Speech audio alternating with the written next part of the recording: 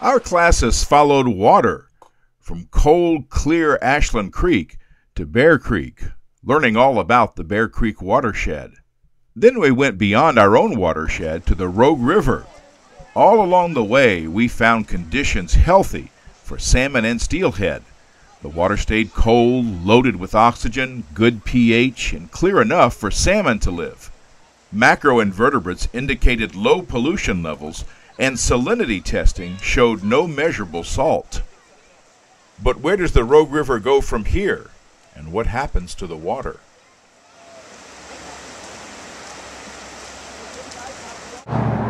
The Rogue flows freely past the site of the old Savage Rapids Dam, a dam that was removed in 2009.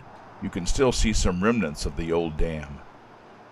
From there, the Rogue River goes right through the middle of Grants Pass, making its way toward the coast.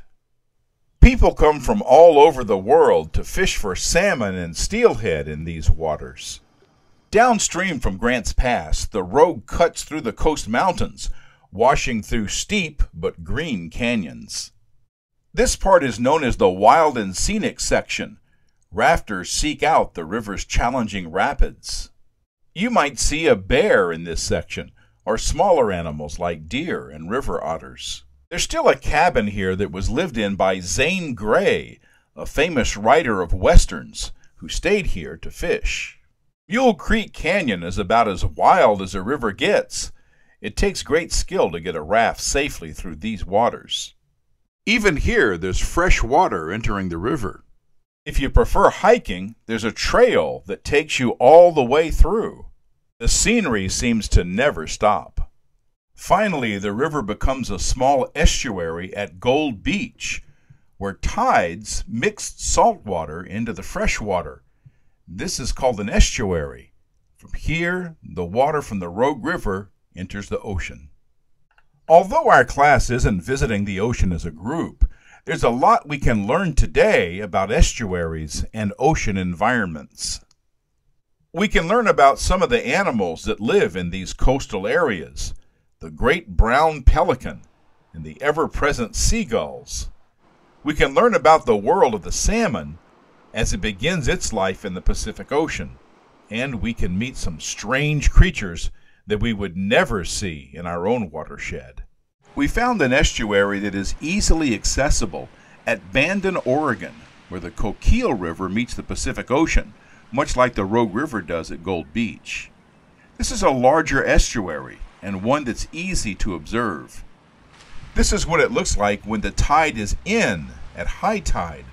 Water fills the river up to the high banks.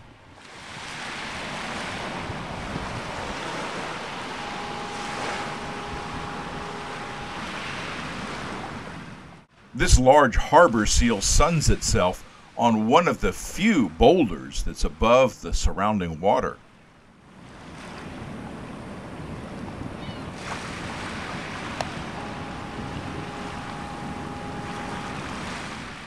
While the tide was still in, I collected a water sample to measure the salinity, the amount of salt in the water. On the Rogue River earlier, the salinity measured 0. We just took a sample from the mouth of the river in the estuary, and our salinity level is around 28.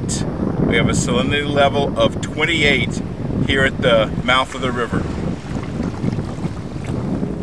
I also took a water temperature level with a thermometer to compare with the Rogue River temperature levels that we'd taken earlier on the field trip.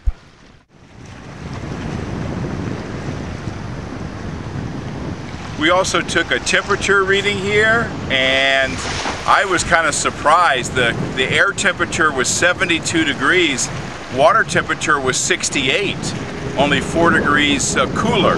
This was near the shore, but that's, as we say in the science world, it is what it is. It's 68 degrees, the temperature of the water, at least near the shore. Later that same day, I went out to this Pacific Ocean beach, right near the mouth of the river, to see if the salinity level was greater than that in the estuary.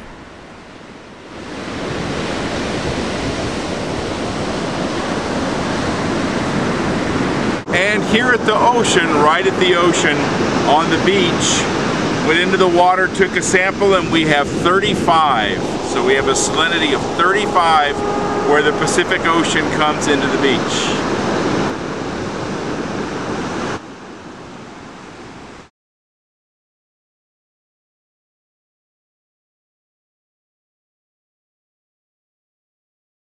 Let's talk about tides. When we arrived, the estuary was at high tide. There are 2 high tides and 2 low tides every day, in other words, every 24 hours. Take a look at this same view when the tide is out or low.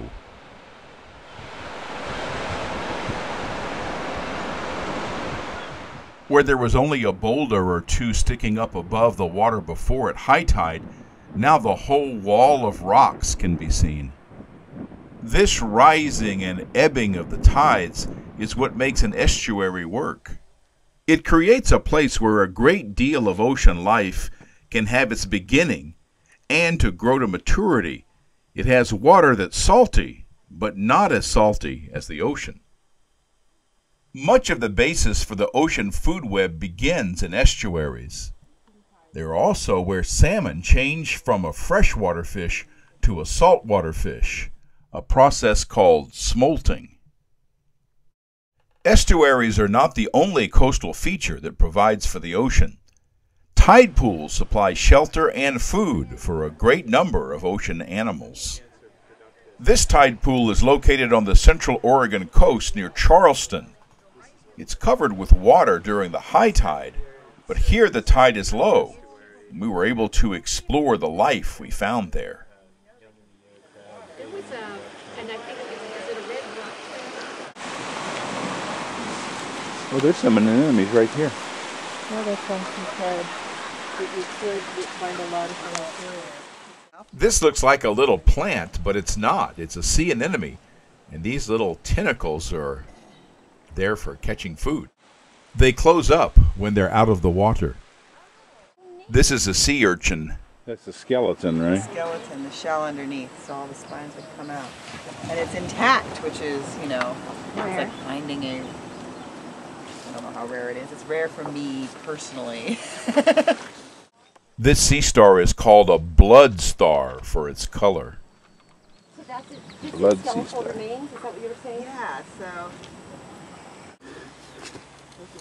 So it's really cool on these animals to do like comparative anatomy and physiology. It's okay to pick these up as long as they're returned. There's an abundance of sea snails at this tide pool. I never found one so big. Shrimp too. We found other mollusks among the sea snails. For a mollusk, you're looking for something with a soft, squishy body and a hard shell outside. Sea lettuce, And here's an octopus. It's called sea sac, halisachion. Right. These little bulbs actually trap gas, and it allows the sea sac to be able to elevate in the water column and photosynthesize a little more effectively. And then this is feather boa kelp, or Egregia menziesii. Huh, menziesii. Menziesii, Menzies, yeah, named after the famous botanist, same as, right. So this midrib is very identifiable for this species, and then with the blades working off the midrib like that, so that's pretty common. And then here's that, so there's the holdfast, that would be, and you can really see how a holdfast is a necessary part of most kelp out here. Yeah, think about this at a very high energy winter environment where you've got 15-foot rollers coming across this and breaking. But very well oxygenated water. So do you want to see this octopus? All right. You are my Lewis to my... Looks like we found part of a jellyfish here. Isn't it a tuniform? A giant tuniform? It's solid. It's solid, so that leads me to believe that it's a tuniform. It could be a part of Aquaria too. Yeah. Well, I don't know. It was more full, but this guy was... Right. Oh. Is that a sun? Pictopodia, yeah. And these guys, Here we see a sunflower sea star in the process of eating a sea urchin. I put one of those up from 200 feet. Now, what is that? is that right? It's called Pycnopodia. Pycnopodia? It's a type of starfish? So that, Yeah, that's a it's sunflower a sunflower star. Is Oh. the common name. Yeah. Oh, okay. Right here. We have a Pycnopodia. So it's eating that urchin right now? Yep, so that's what it does is it goes over, or starfish, what they do in general is they'll go over their prey and they extrude their stomach.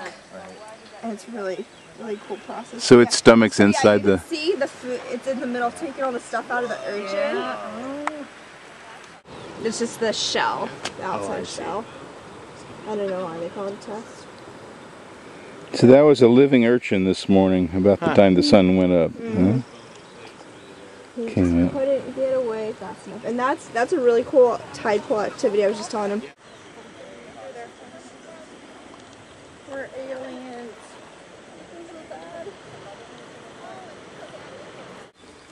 But kelp crab have the same type of so decorators crabs have these little like Velcro kind of things on top if you look at them under a microscope.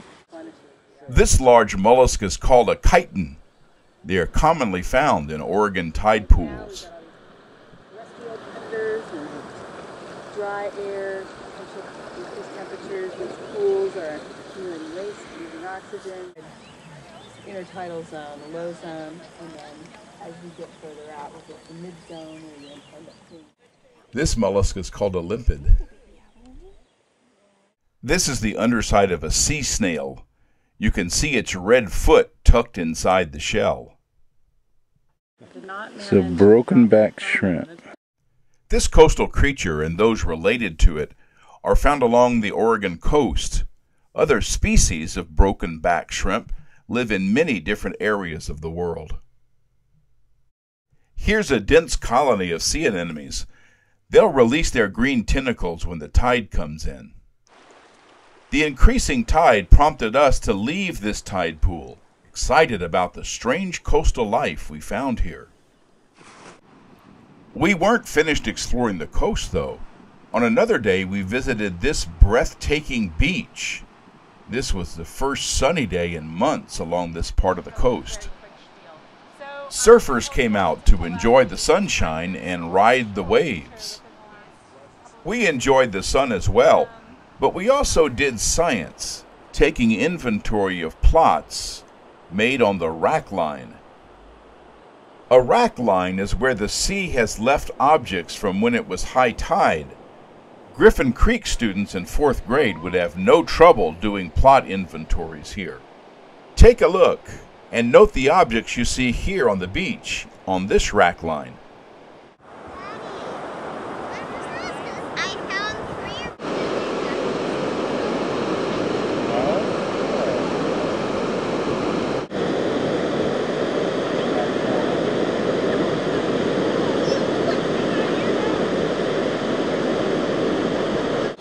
I'm documenting so that I can... When you get to visit the coast, we hope you'll take the time to explore, whether it's digging clams in the mudflat or watching sea lions at the edge of the ocean. There's a lot to learn about Oregon's coastal environment. We hope you'll also take good care of our own watershed. What we do here affects this vibrant environment on the coast. Be sure to recycle plastic so it doesn't end up in the ocean. Remember that the same water that runs through our watershed also becomes part of our rivers, estuaries, and oceans. You can protect these coastal areas by protecting our own watershed.